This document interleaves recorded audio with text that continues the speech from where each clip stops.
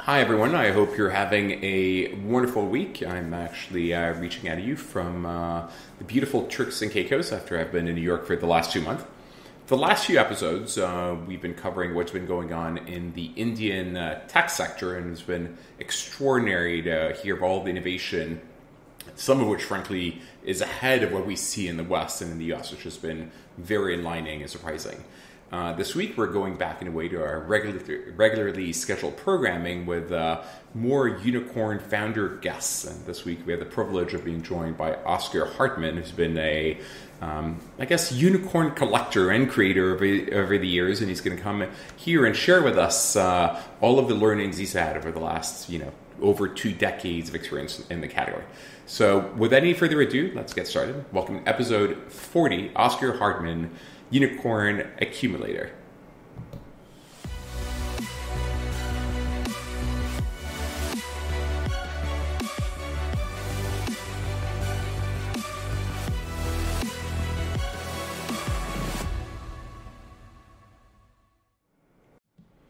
So, Oskar, welcome to the show.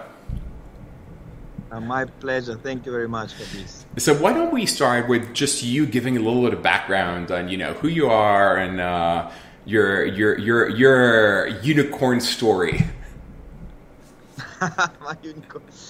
So I'm German, born in Kazakhstan and grew up in Germany, and moved a lot in my life, more than 30 times by the age I was 30, and lived in the US in '99. Where I discovered internet businesses for the first time. So when I moved back to Germany, I started to try to replicate some of the success stories I saw in the US, Starbucks and bodybuilding.com, online shops. So that were my first businesses that I founded during school. And that basically became a theme throughout my life. So one of the key kind of ideas is that everything that works somewhere will work everywhere. That's like one of the things I believed, and so I was doing a lot of business transfer, entrepreneurship to new markets, and I was very lucky. So basically, after university, the first 10, I was always building a company and investing in the same business model in other geographies. So I was only investing in the business models which I knew extremely well, and since I created 10 companies myself, basically, I invested in 10 different business models and ended up making 75. Wait. So basically, just so we're clear, you find a business model you like, you build that business model, I guess typically in Germany, and then in the rest of the world, you then invest in that business model because you have expertise. Yes, you have expertise, you like the business model, you like the founder, and then it's if you know if you like the founder and you like the business model, it's not that important to know the market that well, right? It's the risk. You have to take risk somewhere. So basically, you take the market risk, and you just say, look, okay, the population of India is very large, so this, it could work, it could not work, but we might as well try, right? But I was only investing in business models that I know very well, and the reason is also that you have almost no money, right? So you have to add some value. So when you start business angel investing, you have maybe tens of thousands of dollars or $100,000, and it's very difficult to get into deals unless you can say, look, I was building the same thing, I know what you do, I know I can add value. Most of the times people ask me to join the board, and so I could get a bigger stake, I guess, for smaller amounts of money. And it was also easier decision for me. I didn't have to screen. When I was building companies, I didn't have time to screen thousands of companies, right? So it was basically, I met the entrepreneurs who do the same thing as me, mostly on conferences, and then I asked them if I can invest. And that strategy worked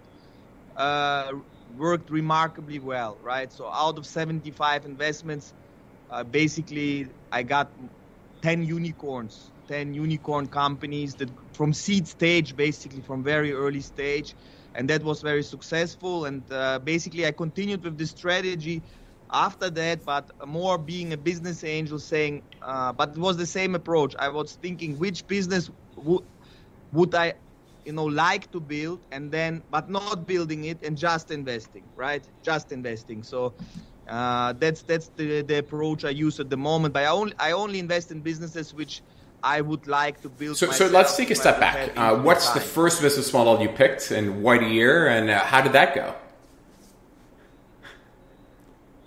Yeah, that was the first business model I picked. I was a child. I was 17 years old, so I picked it was not like an Harvard approach. It was like I saw what I liked. I liked bodybuilding, so I saw bodybuilding.com, and there was no online shop for bodybuilding products in Germany. So I created Pro Fitness Shop, which was a way for anybody in the village. You know, Germany has a lot of population in villages. There's no way to buy creatine, protein, L-carnitine. So, and that business I built out of school, and basically it became a cash cow. I was making like $20,000 a month, which was making me very proud, and it was my first success experience where I could like work 1 month and then I could afford expensive vacation. And what year was that in, or what years did that cover when you were 17? That was 2000, but I didn't know, like I built my first business from 2000 to 2003, and I didn't know, I was in business, I didn't know that there was the bubble was bursting. I was not reading news. I was just like trying to make a living. I was just trying to build something. I was not aware at all that there was a tech bubble, that it burst, that it was the worst time in history for internet companies. I was just busy, you know, running my thing, and I was doing everything myself. And it was so later I found out that I basically built my first business during the biggest crisis of internet in history. But I never tried to raise money. I was just. Did you read Tim Ferriss's 4-Hour Workweek? Because it's actually funny that the one idea he recommends you go build at that time when he first published the book was like selling vitamins online, because you can outsource most of the work. You could be as a one-man shop and make it very profitably. So I guess I followed that recommendation, yeah. And then, but when I decided to go to university. I sold my business, and then I was so smart. So when I was after university, when I was choosing a business model, it took me a very long time because I was analyzing all the options. I had like a huge spreadsheet of hundreds of business models, and I was quite frankly confused. And couldn't make a decision. So I said, the only reason I made a decision, I set myself a deadline. I said, I'm turning 25 years old. If 14th of May, that's the deadline. I have to make a decision no matter what. It's like, it doesn't matter. And that's what happened. Exactly on 14th of May, I just like had to decide. And back then there was the shopping club business model, the flash sale, e-commerce business model. So I started to build that, and that was a very fast growing business model, right? The flash sales allows you to grow incredibly fast because you don't have to plan the sourcing to buy the product in advance. So the company grew from zero to $250 million in sales in 4 years. And so we're talking, what, 2005 more or less? Yeah, so that's like 2008, 2012. Okay, and right? That was just for those viewers who don't remember, you know, by flash sales, we mean the French side like Vente Privée, or the US side that was Gilt or Privalia or companies like that. And Fab.com, which was using the same model but for furniture and everything design. And that also was the first unicorn, basically, where I became a shareholder.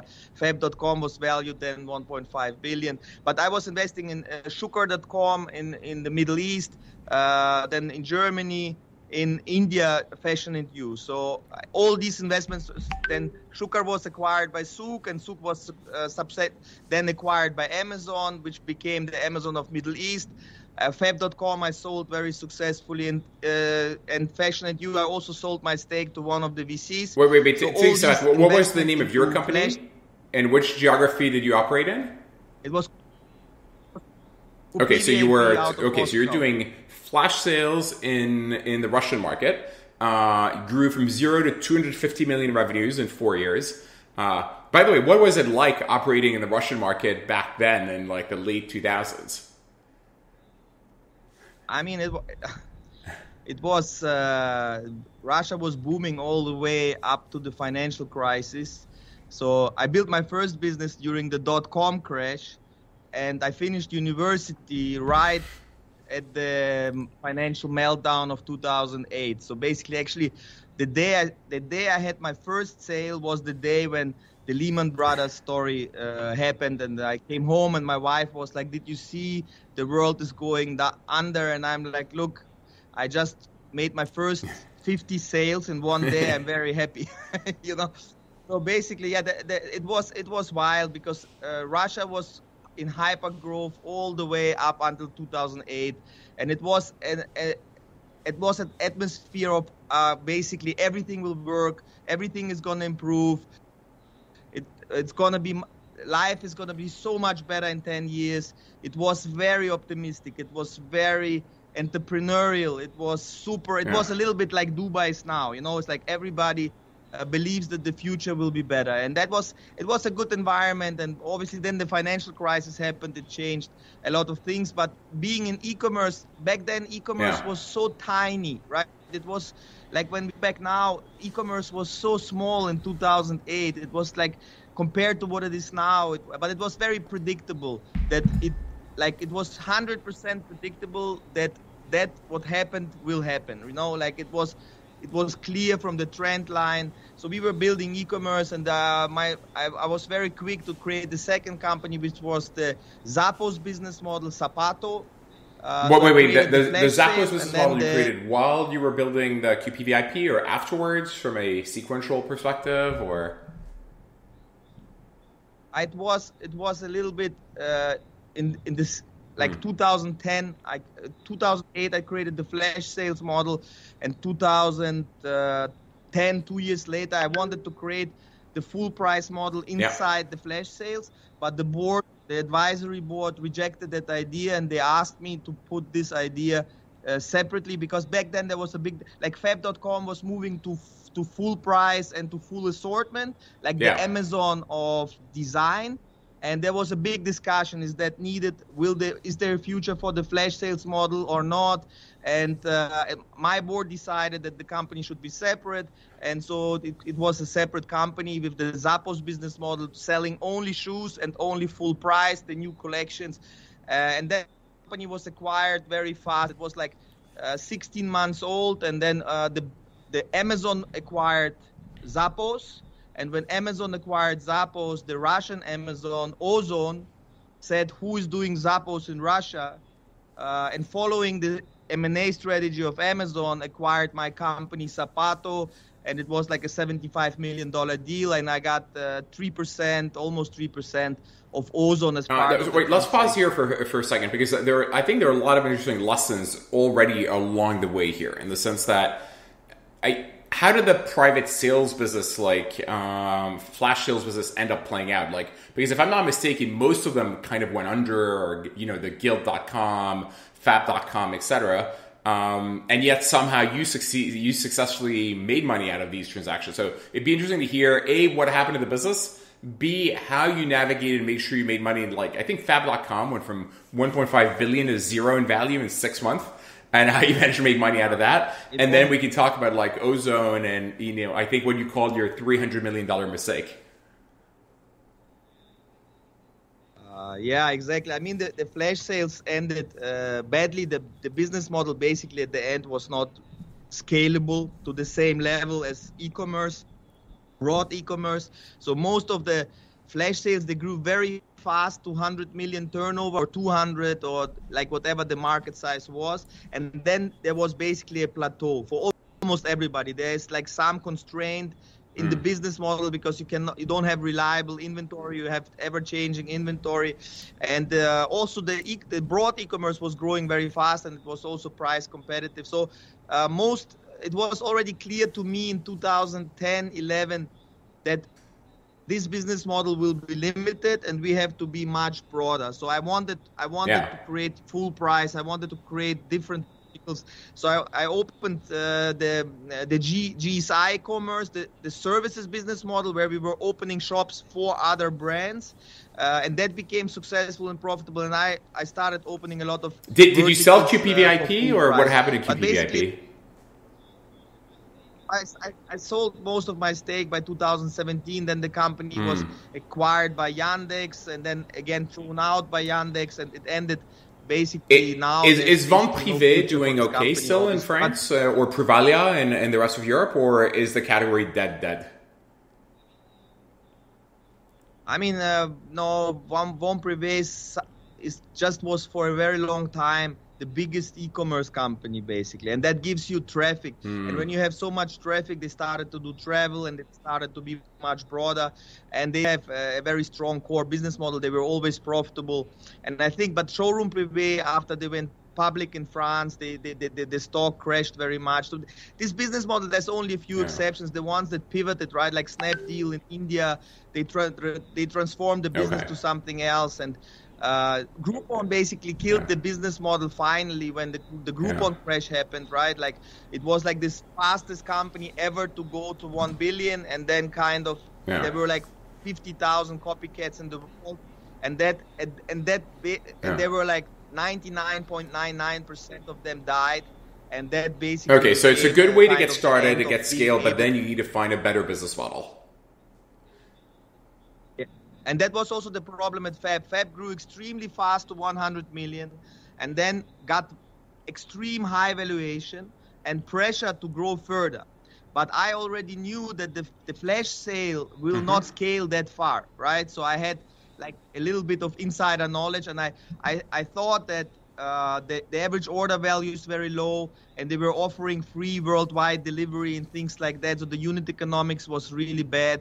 So for that reason, I decided, when they were valued at 1.5 billion, I had the buyer come into my office. The company was so hot, I had the guy fly to me, come to my office, and he came like with a paper, and he said, I want to make a deal right now, like right here, right now. And he offered me 650 million valuation, so more than a 50% discount. And I accepted. Good for you. I accepted, and I sold. And you sold 100%, or you kept some because you never know? Yes. I sold 100%, and I actually offered everybody I knew to sell with me, but nobody accepted the same conditions as I accepted. So only me and the founder, Jason, got some cash out as part of the deal. So it was two people who made money from that transaction. One of the lessons you tell me in secondaries is the point of maximum secondary liquidity is when you don't want to sell. And this is a counterexample. This is the point of maximum secondary liquidity in Fab, and you did want to sell. So, Yeah. Yes, exactly. But it's like the childhood trauma, right? And I could have been wrong. I mean, the idea was to build the Amazon for design. The vision was extremely big. The business plan was extremely ambitious. But what happened, that the sales completely plateaued, and the market went up like fourfold. And that basically killed the company very quickly. And unfortunately, I think it could have. But when the business model stopped working, they still had 300 million in cash. But that was an opposite example of my point, that sometimes you have these companies go into like hype mode, and then you have so much liquidity for your shares, secondary, and oftentimes it's a bad timing to sell. When you have when you have the maximum liquidity, sometimes like I had this childhood trauma, because I was still hoping that the company would do well. Like, Fabrice, I have to tell you how emotional I was. I was feeling so bad about the failure of Fab.com that I donated most of the money that I made to charity. So I had the idea that it's not good to make money from a failing company to be successful. So I donated a large portion of it for a scholarship program for talented people. First of all, congratulations on the exit. Also, congratulations on on being so generous and helping the people out there. And we have actually many people in the chat that are commending you. We have Jimmy Egas saying congrats on like the analysis of the markets and the timely exits. Mishba saying great exit, Oskar. And actually, we have a question from one of the viewers. Ravi is asking, what's the best way to pitch you a startup? Yeah, it's to tell a No, great but I guess story. how do they how do they Story. reach you? Is it like LinkedIn, or Yeah. do you have a website, or? The best way, I think the best way is always an introduction. I know so many people. I think I have 25,000 contacts in my phone.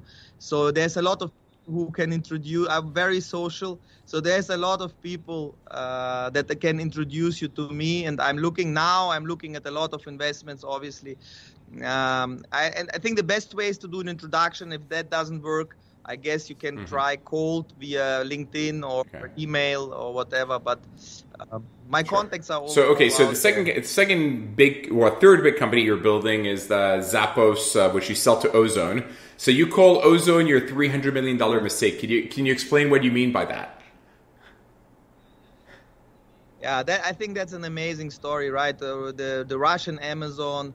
So I became a shareholder because the deal was half cash, half shares, and the company was having a very hard time because Russia was cash on delivery. Russia had a lot of it was very expensive logistics for the small average order values, and it was very challenging. The company was always the same as Amazon. Company was never, but it didn't have the access to capital as Amazon, right? So it was always struggling from round to round. And then by 2018, the company was 20 years old. The company was, can you imagine? The founder had left the company like 15 years ago, the original founder, right? It had changed several times in owners. So there was no founder in place. It was basically venture capital, private equity owned. And it was not growing for several years and highly unprofitable with broken unit economics. And I just, and then a new guy came in who wanted to buy up a lot of the shares, and I sold my shares at a very low valuation. It was about 100 million valuation, right? And they brought in a new CEO who was not a founder, who was a hired CEO. He got incentivized with shares. But I just could not imagine a scenario where a company, after struggling for 20 years, and I was an insider, I knew the industry, I knew all the competitors, I knew everything. And I just couldn't think of a scenario where you would have a manager come in and turn the company around as much as he did. Like 36 months later, the company was valued 12 billion. It was like the most credible turnaround I have ever witnessed. It was like, it was unbelievable. Alexander, the CEO, he's a star. He was a CTO before. So he came from technical background, and basically I sold my shares, and 36 months later, the company went public and was valued 12 billion. That's really impressive. How much are they worth today?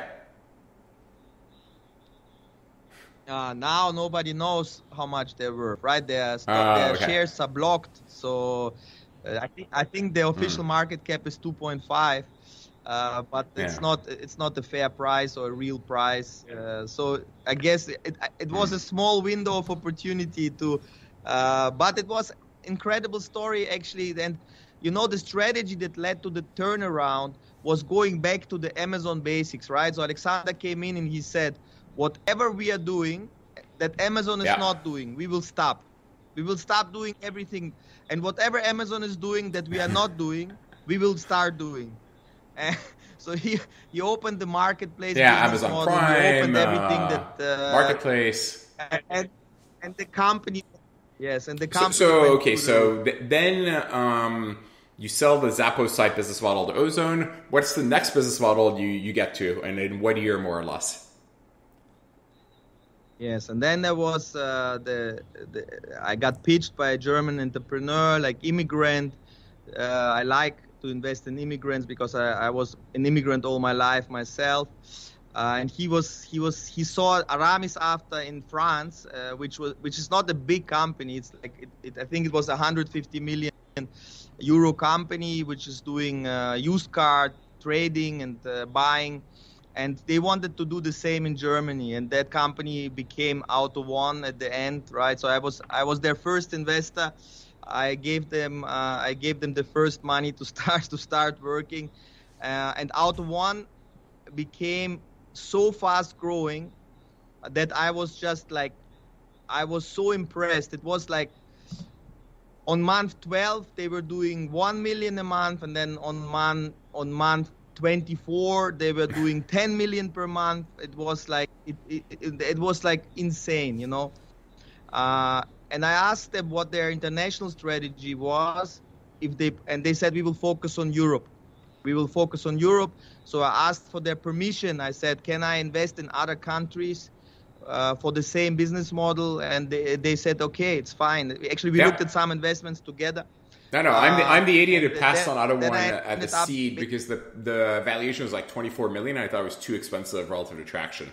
I think, and or the A, one of those two rounds. Oops. I have a great story on valuation, Fabrice. So Hakan was pitching me a 4. I was investing 200,000 euros, and he was pitching me to get 5%, right? So it was like almost a 5 million valuation. So I thought that's very high because it was pre-seed. Yeah. They didn't have a PowerPoint. So I said, look, Hakan, I think 5 million is too much. I think it should be 3 million because 3 million back then was the seed valuation. And then he told me, look, Oskar, if I agree to 3 million, that's a 40% discount. That means you have invested in an entrepreneur who loses in negotiations 40% of the value. So that means you're investing in a guy, in every round in the future, he will make compromises, he will lose value. Do you really want to invest in an entrepreneur who is so bad at negotiations? So I said, no, I don't, and I invested in Good for you. Okay, so then you're like, I like this model, they're only doing Europe, I want to do the rest of the world. So did you build it, did you invest in it, and which geographies did you end up doing? Yeah, so I made a map of the world with like 5 factors that influence this business model, and then there was a rating. Japan was first, and then like US was out of question, and a lot of the countries. Yeah, so then we did Dubai for the Middle East, which became Sell Any Cars, also extraordinary successful. It's not a unicorn yet, but I think it's on the way. Then I ended up investing in Cars 24 in India, and also Spinny, which was on your channel recently. And I was investing in all kinds of weird countries like, you know, Nigeria, in Pakistan, and Mexico, Brazil, Instacaro. Yeah, we did that one together. I think we did it may still play out well, actually. Yeah, that's true. And then I looked at Japan, and there was nobody in Japan doing this business model. Which was the live auction. It became completely different from Aramis after. It became like you auction the car before you buy it, right? You don't buy cars, you auction them off like instantly, live auction. And nobody was doing that model in Japan. So I moved to Japan, I moved to Tokyo, and I built this business model in Japan from zero. Then we raised money from Mitsui, then Rakuten invested, eventually acquired the company in Japan. So I had this experience of building a company in Japan from zero. It was not a success, Fabrice. That was Car Price, right? Very tough. We were investors in that with you. Car Price Japan. So we barely made our money back in Japan, but at least the company is now under very hard for gaijins to like succeed in Japan. I mean, what did you learn about doing business in Japan? Yeah. Actually, JB just asked the question on the chat. I thought that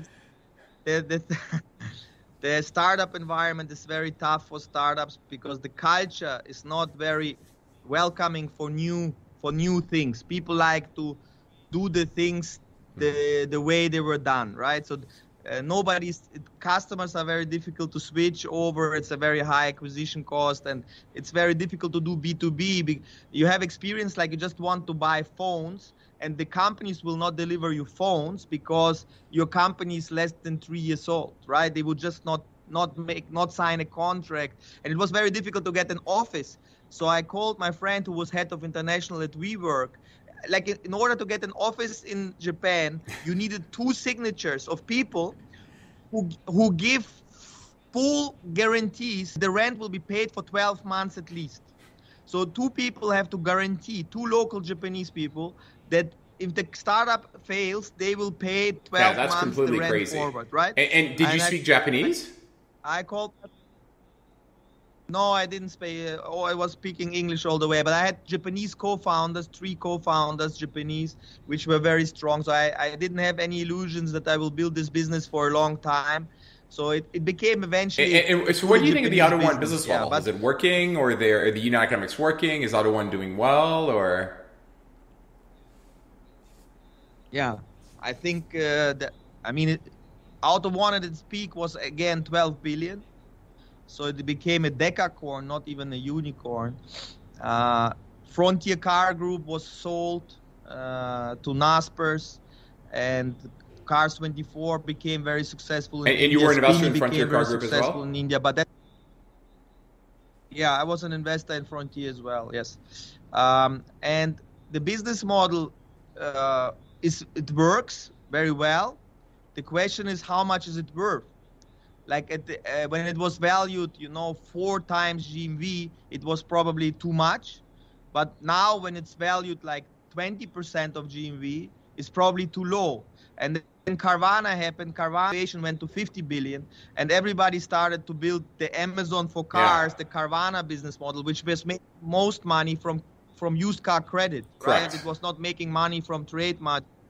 And everybody was saying that the Auto1 business model is outdated and the Carvana business model is now the thing to be. But then Carvana crashed from 50 billion to, I think, 3 billion or whatever it is now. And now the question marks are very big. So the main question mark, Fabrice, is what is the OEM's position for the car market of the future? And the OEMs have not decided themselves, right? Will all OEMs go to the Tesla model, direct to consumer, and lock customers in, or will there be still a role for dealers, for other people in the supply chain? That is the main question. Multiple questions for you. One question for Konstantin. How much time do you give a company to validate the business model? To make sure the unit economics work, to make sure that there's a business there? And does it even matter? I mean, it feels like Ozon, it didn't work for 20 years, or, the Fab.com, it never kind of worked, and you still can make a lot of money because you can grow quickly. And there's always these miracles, I call them miracle exits sometimes. It happens, But my opinion is year 7, if you are not on good track to become profitable by year 7, it's becoming a pain. It's becoming a big problem, usually, right? I invest a lot in marketplace business models like you. If you expect, you get so much more value for free once you're big, your first priority should be to become big, right? Like once you're big, people just bring you more and more money. You just get so much value. So it's a mistake to try to fix the unit economics too much in the first 3 years, 4 years. The goal is to become big as fast as possible. Unfortunately, because that's where you burn a lot of money, right? Like I burned so much money in marketplaces where you try to get to the scale, but it doesn't work. So I would say I'm very patient, but I do want to see positive unit economics quite early, before massive investments. And I do think that companies should strive to become profitable by year 7 or 8. I think that's a good target. Other question. So Auto1, you're like absolutely not in the US. Why was that? I mean, there's been actually a fair amount of examples of ideas from Europe brought to the US that works. But this one, you're like, no, it's not going to work. Auto1 came to the US. They did the market exit, but it was similar to Japan. It was similar to the thing that we underestimated in Japan and in the US, that there's already an offline marketplace. In Japan, it was USS, and in America, it's Mannheim Group. And these offline marketplaces, they seem so ineffective because you have to bring the car there to park it, to move it, and all these things that you don't have to do in digital. But because they have liquidity, these companies have so much liquidity. Mannheim is a $60 billion company. So when you have that much liquidity, people are ready to take. I think you can punch them in the face on the entrance to Mannheim, and they will still come. Like, they will still go, even if you punch every single and marketplaces, liquidity the trumps everything else. And so the existence of offline B2B markets that were liquid and worked obviously meant that you didn't really need an online one. Yeah, makes a lot of sense. Okay, so you then exited those businesses, you sold them, and so that takes us to Whiteyear. And what was the next business model?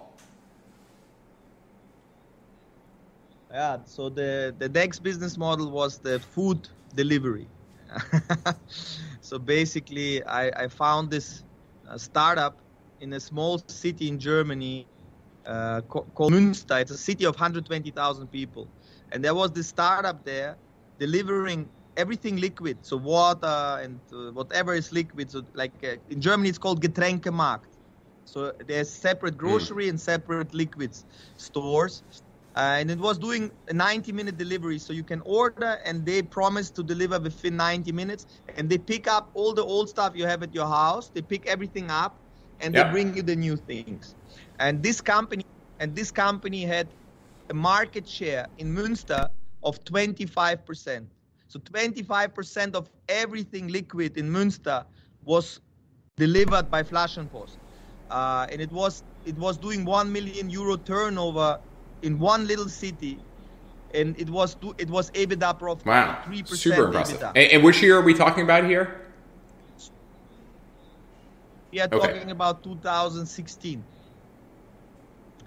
And it was from 16 to 17. So I was so impressed by this company. I have never seen, a market. Like in Germany, you have 200 cities like Münster. So it's not very hard to imagine that you take this company from Münster and just replicate to 200 other cities like Münster. So 1 million times 200 is 200 million, right?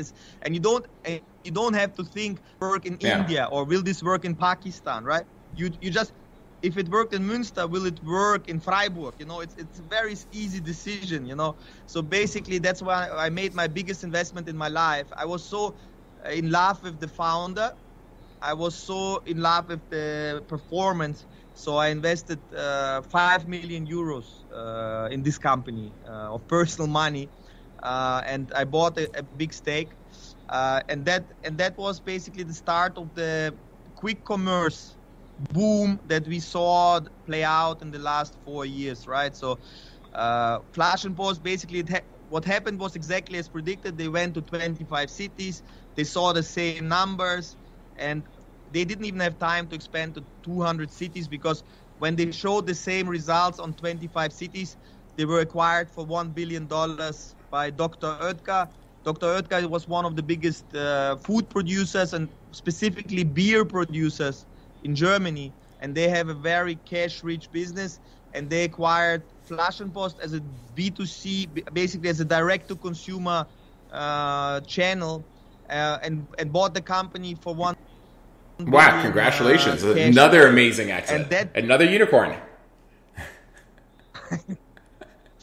Yes, that was another unicorn, and this was a real unicorn, right? Because it's 1 billion, cash. Not a share deal, not it was a real exit to a final purchaser who had the vision for the company.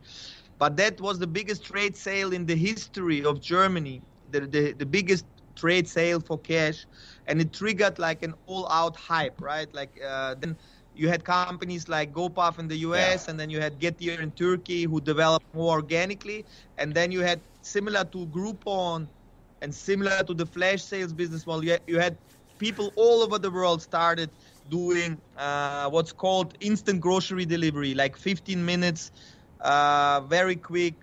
You just press a button and the courier said, so you deliver one order at a time. So it was a new form of e-commerce. You don't do routing, you just deliver one package at a time. I mean, in a way that makes sense, right? Like the internet has always been about quicker, better, faster. I think the issue here is you had a massive capital war with all these people sort of attacking this category simultaneously.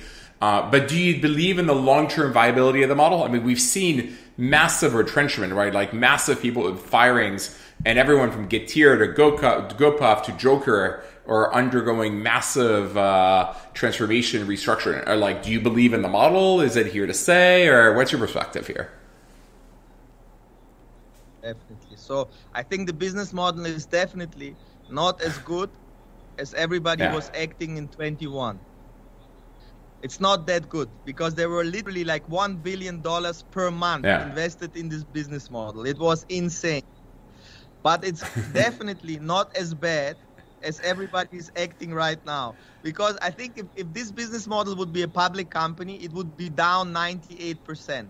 It's the most worst hit ever business model. Like it's completely dead. You can pitch 400 investors, you will get zero like people going into your data room, no matter what your unit economics are. But I made a big mistake on Delivery Hero because I saw them very early, and back then I said I was very focused on AUV. In e-commerce, I thought AUV is the key driver, and they had such a low AUV. I said this can never work, and then obviously it became a 25. I saw the company at 4 million valuation. And I went to their office. I spent time. I invested a $2 million pre in Delivery Hero on a PowerPoint at the very, very, very beginning, and I kept it. The problem is I kept it also in the last 12 months. My shares are down, I don't know, 95% or something ridiculous. So I was like, I mean, obviously relative to investing at 2 million pre, it's way up, but relative to a $30 billion company. Oh my God, it hurts. I had like tens of millions of dollars of shares, and it's like, I think I've lost it $1 million now. But it's not as bad as everybody. So I think this very bullish. Makes me bullish. I was invested in this company in Canada, and the guys did a great job, and they started charging for delivery. They just started charging the full cost. It's just like $5 per delivery. And the demand didn't go down that much. The demand went down like 20%. So I think the free delivery is a stupid idea. I think when you will charge the full operational cost to the customer, there's still going to be maybe half the market, right? It's going to be small. It's going to be a niche market, but it's going to be there for sure. I mean, it's too good. The experience for the consumer is too good. It's absolutely crazy.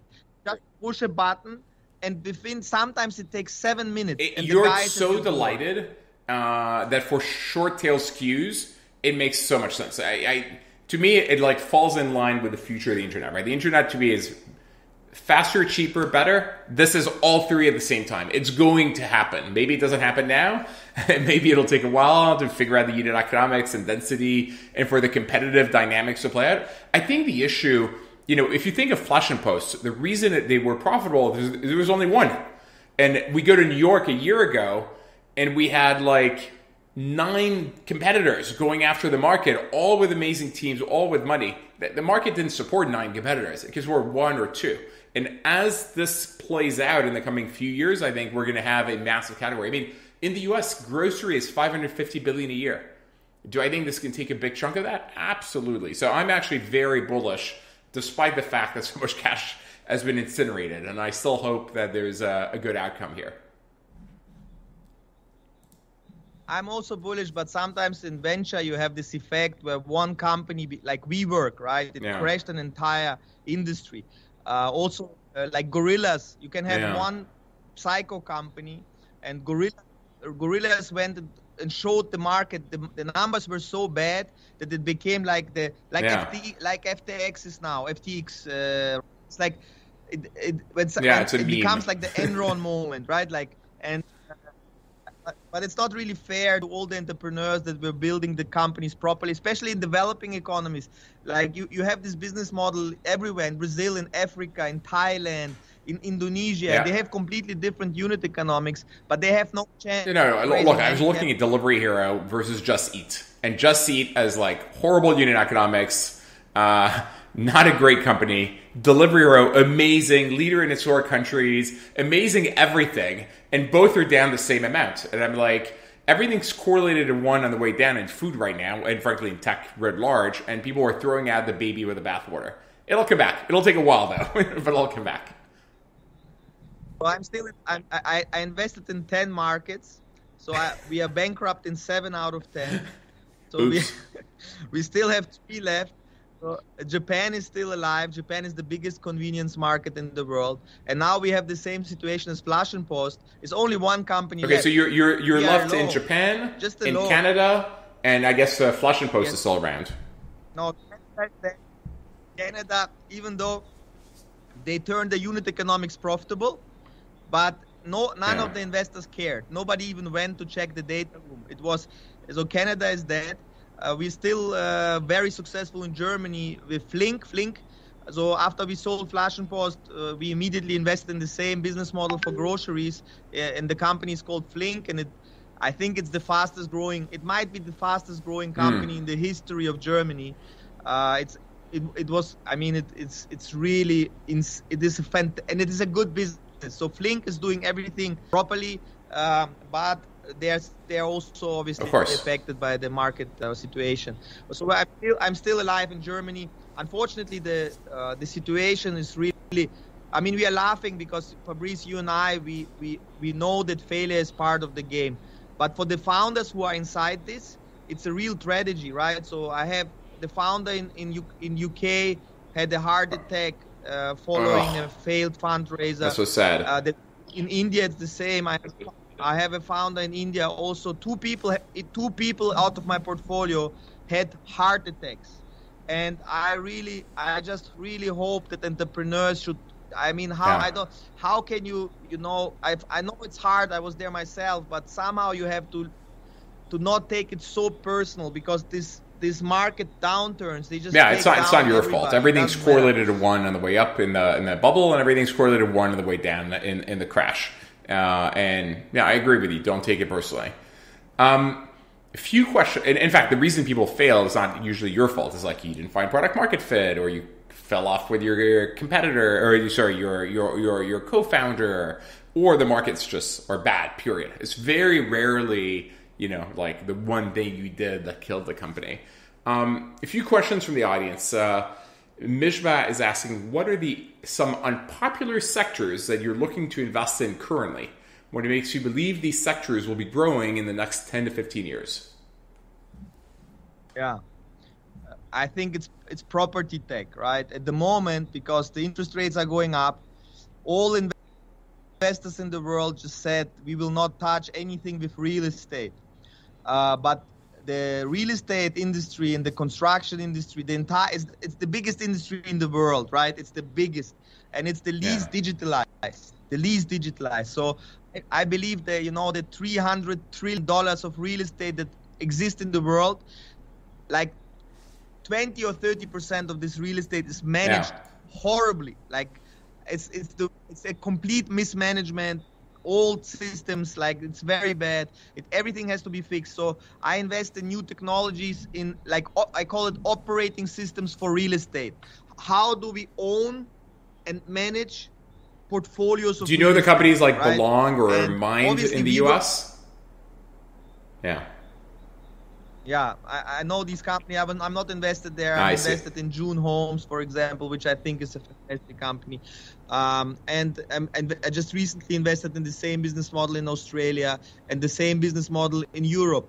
And these companies are right now, I think, strongly under two things. The WeWork mantra, like everybody, like WeWork was saying, we are a technology company that just happens to do real estate. And then the market said, no, you are just a real estate company. You're just a real estate management company, and the real estate management companies are worth 3 times EBITDA, and you have no EBITDA, so basically that's it. So I think but the mantra treats a lot of companies unfairly, right? There's actually a lot of companies doing this business model profitably, and doing it well, and it works. And at the same time, with the interest rate going up, a lot of property techs are basically killed, and I think it's wrong, because not all of them depend on the interest rate. So I think property technology is one of the most overlooked segments of the industry, and I think there's a lot of marketplaces to be built, construction marketplace, construction material marketplaces, and real estate, just like the way for example, the multi-family homes in the US, the way they are managed. It's just a bad experience for everybody. Everybody is unhappy. The net promoter score. Yeah, it's because basically all your interactions or offline, people never reply. Getting anything done is really, really hard. Yeah. Two questions from Ravi. Are you sector agnostic in your investments? Do you have any preferred sectors? And what is your average check size for seed investments? So I think about sectors, I think I want my portfolio to be a little different from the global economy, right? If you look at the global economy, there's just like,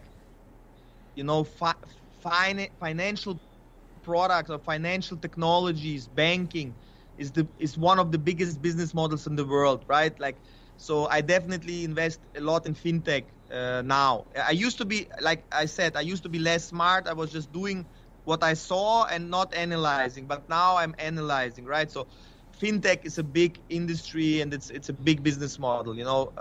Money is a good product. Everybody wants money, so it's a good product. Then real estate is just so big. It's too big to ignore.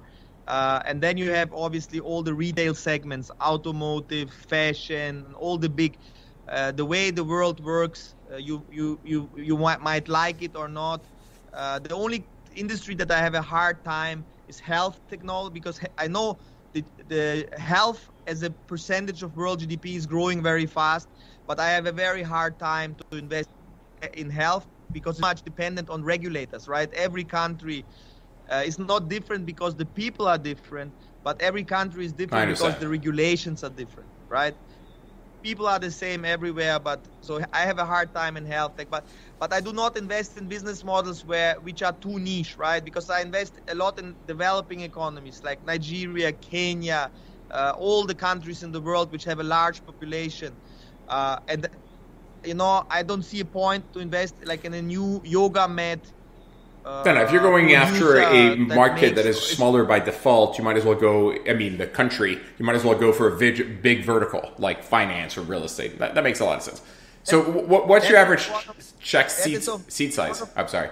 Just my biggest learning is I think one of my biggest learnings as an entrepreneur and investor, and I'm 100% convinced of this, it's absolutely equally difficult to build a huge business and a small business. There is no difference in difficulty. Absolutely. At all. There's no difference in effort.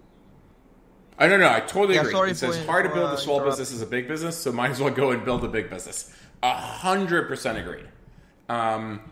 So what's your average check size for seed investments?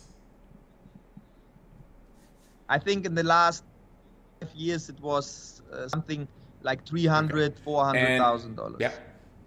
But it's the average. The average, I think I do some high conviction, bigger bets. So in seed stages, I do 100 or 200,000. What is your secret sauce for success in your investments? Do you have a plan on how your legacy and how you want to be remembered by future generations? I think I only have two secret sauce. The first thing I make this, I think it's all about action, and I make decisions very fast. I take risk. That's the first. The second, believe that not many people share for some reason. I keep seeing all these people that don't share this belief. I believe everything that worked in one place will work everywhere. Like if infra market worked in India, I think the same business model will work in Brazil. And most of the time I'm wrong, but 50% of the time I'm right. But this gives me like infinite opportunities. This belief gives me so much to do. While a belief that nothing will work, a lot of people, like when you speak to people in Brazil, they say this business model will not work here because we have a gray market, and this will not because of that. It's always everything is different. When you believe everything is different, you find no opportunities. When you believe everything is the same, you find infinite opportunities. Infinite. It's almost like you don't have enough hours in the day. I think you share this belief as well. That's how you made 900 investments. I think you couldn't have done 900 investments. Absolutely. People are the same, right? Like everyone wants to be entertained. Everyone wants to have a sense of purpose. Everyone wants to communicate. And that's a true underlying human condition or human need globally. And it doesn't matter if you're in Pakistan or Nigeria or the US or France, you want these things. And so things that have a tendency to work in one country have a tendency to work in the others. Now, of course, there are adaptations and nuances, but yeah, this is the way I built my first few companies like you, right? Like I took ideas from the US, brought them to Europe, brought ideas from Europe and Asia, brought it to the US. And it's no longer the core of what we do. Now we mostly do business model innovation in the US, but it's still a large part, especially when we invest outside of the US. It's mostly adaptations. I wouldn't say copies, adaptations for the local market. So I totally believe that. I mean, as Jimmy Egges said, the quote you use is people are people. And I agree. People are the same everywhere. People are people. And then now I have 4 unicorns in India. And I don't know India that well, and a lot of people are like, "How is that even possible? How can you have 4 unicorns while most investors in India, like I think I'm the top 5 business angel in India, right? And how is that possible? The only advantage I have is that I was one of the few who believed everything will work in India. Totally agree. And by the way, I'm so bullish on India right now. I think they've put in all the infrastructure rails required to make this market very, very big. And so we're all in on India right now. Yeah. Yeah, I agree. I go by population. I think every country with a growing population eventually will figure it out. It's a lot of smart people. Yeah. A big population. I mean, you have to do a lot of mistakes to mess that one up. So I'm also big on India. I'm also big on Africa. Of course, US is the holy grail of entrepreneurship. But in terms of legacy, what I want to leave behind, I dedicated my life best ideas in the world spread faster, right? And not only in for-profit. I did exactly the same approach in non-profit.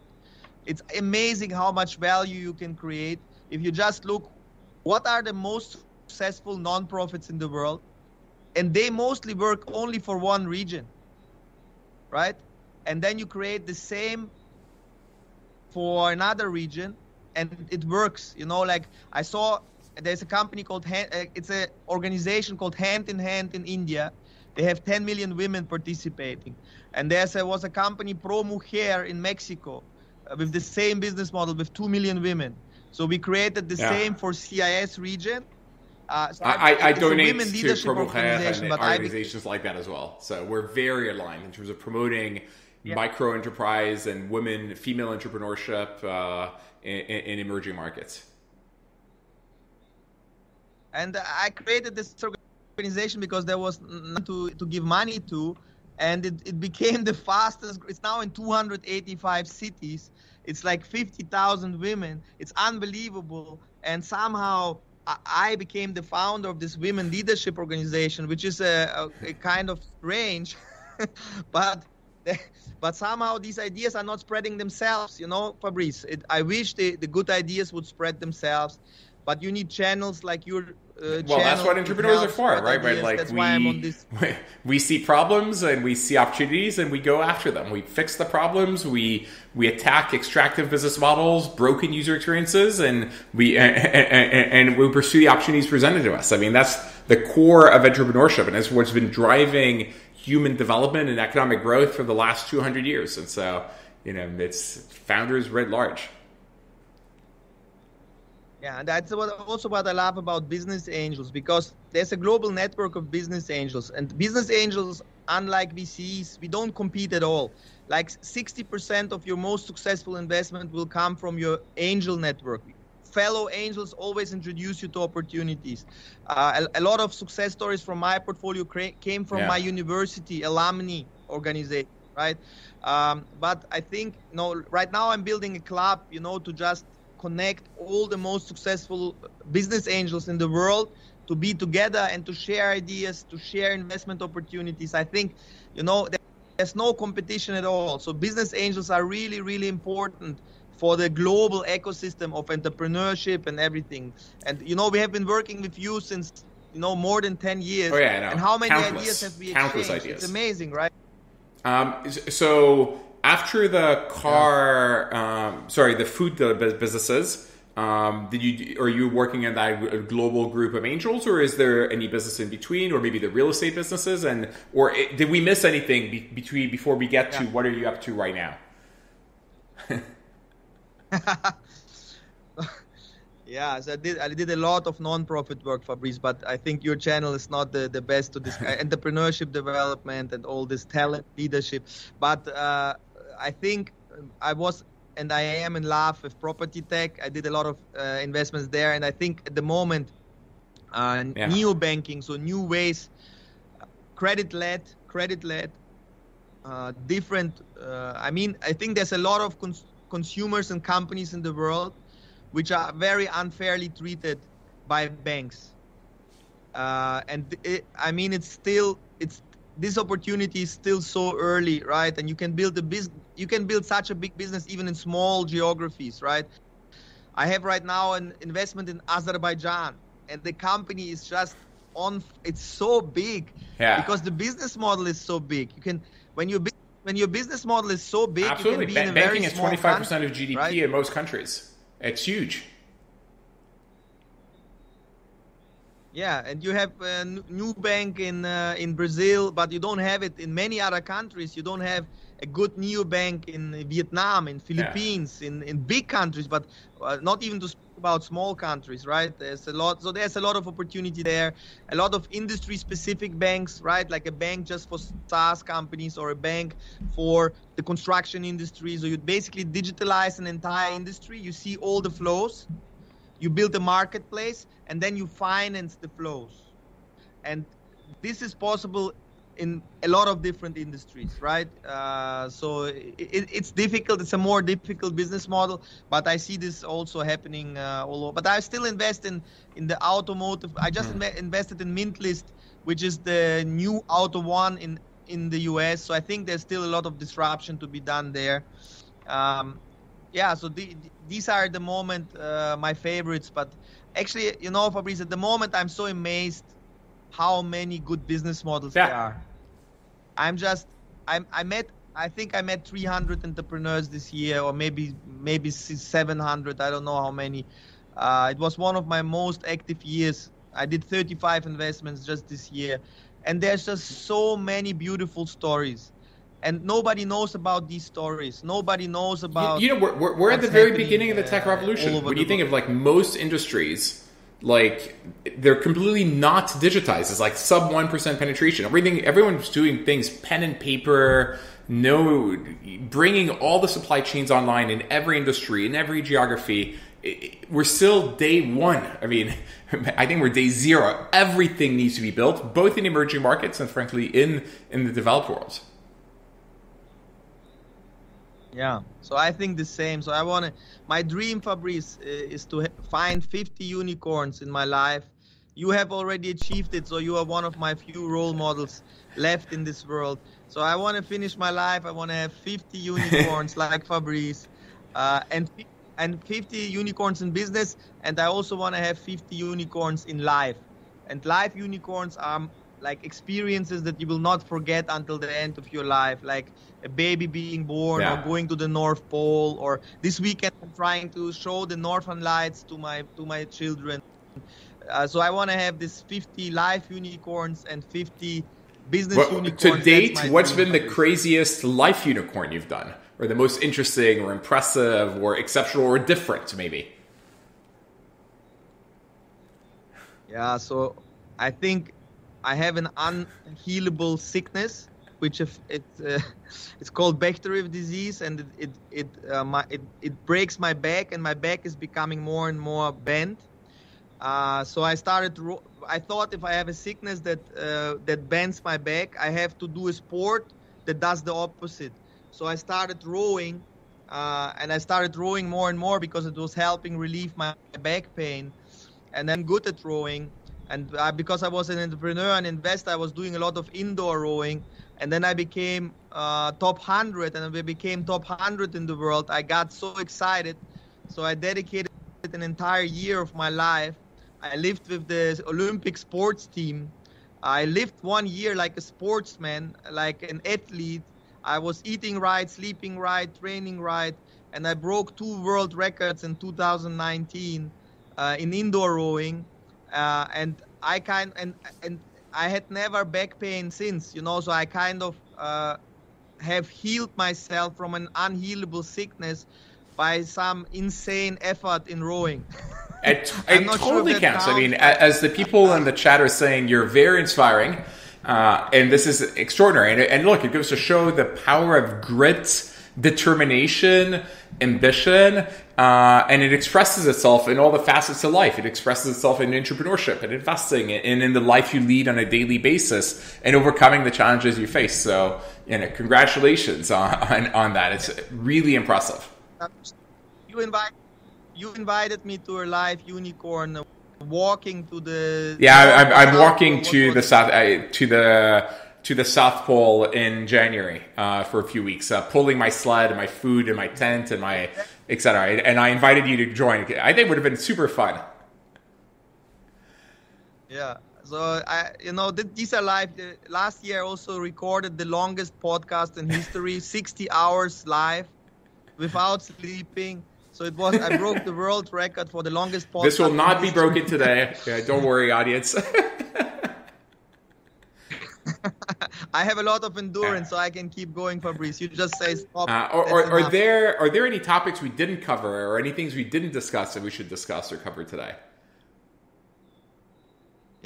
I think a lot of people always ask me, what are the secret sauce? What is the secret? What is the hidden factor, or what is the factor to success? And I think this is a big mistake to think like that. I think a lot of people want to be scientific about unicorns and break them down like a Swiss watch. What are the elements? How do they influence each other? But unicorns are not a Swiss watch. It's not. It's too many factors, and they're all dynamic, and they're all interacting. There's too many hidden factors, right? So if I want to maximize my chance to find the unicorn, what I do is I invest in a male founder who finished either Stanford or WHU in Europe, who worked a little bit at Boston Consulting Group, and then created a painkiller company in an existing big market, right? And if I combine all the factors that maximize my chance of success to find the unicorn, all the factors that are known, he was born in a village, he had a dream, and he's amazing, I still have a chance if 1 to 300.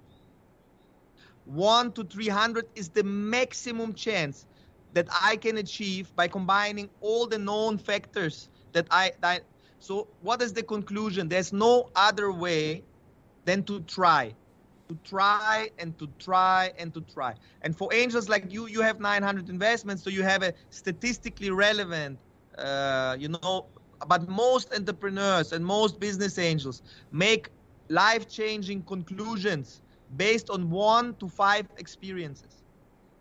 And that's the biggest mistake I think people make. There's so many angels that start investing, make 5 investments, 10 investments, and then in year 3, the first companies start dying, and they say, I'm just a bad investor. I'm not good at this. I'm not a good entrepreneur. There's so many people right now having heart attacks because they think they are not good enough. They think it's their fault. They think they are defected. They have not achieved. They have lost money. But in reality, in the big laws of physics, actually nothing happened. It was just an attempt, and it was a good attempt. It had option value. So I think that is my, at the moment I feel so bad for a lot of people who are struggling. And I just wish that nobody makes any conclusions. Don't make any conclusions until you have lost 1 billion. If you have lost 1 billion, you can make some conclusions. So we'll see what SBF thinks and what lessons he's learned from losing 20 billion in the last few days.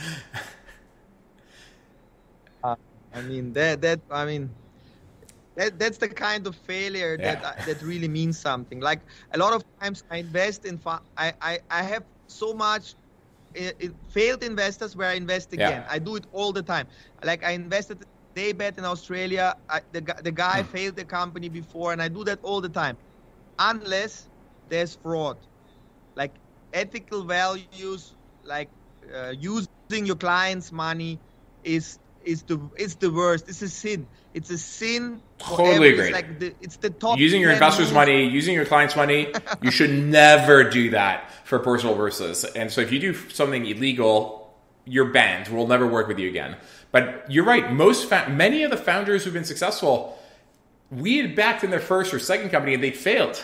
And we backed them again because they didn't do anything wrong. The market wasn't there. The product market fit didn't exist. The unit economics would turn out. The market was smaller than we thought it would be. And to your point, they created option value. And by the way, now they've learned lessons. They've learned lessons on how to be better founders. And with other people's money and partly ours. And so actually, yeah, backing failed prior founders is an amazing thing. They went to school, right? Like a startup school, ideally on someone else's dime. And now we get to back them. And they're going to try it again. And this time they're going to do it right. Yeah, I actually did an analysis, Fabrice, like you. I like to analyze. So I took all my failed stories, 50 of them, and I took all my success stories, and I tried to find what is the like my neural network tried to find some correlations. And I looked at, and I found the founders are exactly the same. Exactly, there's no difference. There's no difference. Exactly, I totally agree. I need to run in the next few minutes. So, is there anything we didn't cover yet that you want to mention or say or point out? Look, Fabrice, talking about unicorns, I can start now and I can keep going for 48 hours non-stop. It's just these stories are so rare and they are so beautiful, and I'm so grateful to be part of even one, any story, it's so valuable, so I just wish to end this podcast, and thank you so much for this. I just wish everyone to experience this, extraordinary stories that we will remember for the rest of our lives. Beautiful last words to end on. Thank you, Oskar, for being on the show. Thank you for sharing all your experiences, and I look forward to having you again, I'm sure, in the next few years, and hearing about all the great, amazing adventures that you're going to be on, both professional with more unicorns and the life unicorns, starting with Northern Lights with your children in the next week, which sounds beautiful and amazing as well. Thank you so much, Fabrice. Thank you so much. And you're a big inspiration to me. Well, thank you for that as well.